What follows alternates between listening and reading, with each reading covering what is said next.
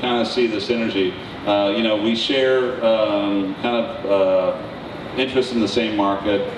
We have the same development partners that we work together with. I think I told some of you guys. There's a lot of synergy between our company, Dirac, Momentum. There's this a great deal of existing, you know, work going on between all of us already. So I think Michael and I are both of the feeling that we are, the XMC1 is just the beginning of Dirac technology being implemented in a lot of products, from studio monitors to standalone electronics to things we really haven't even envisioned yet.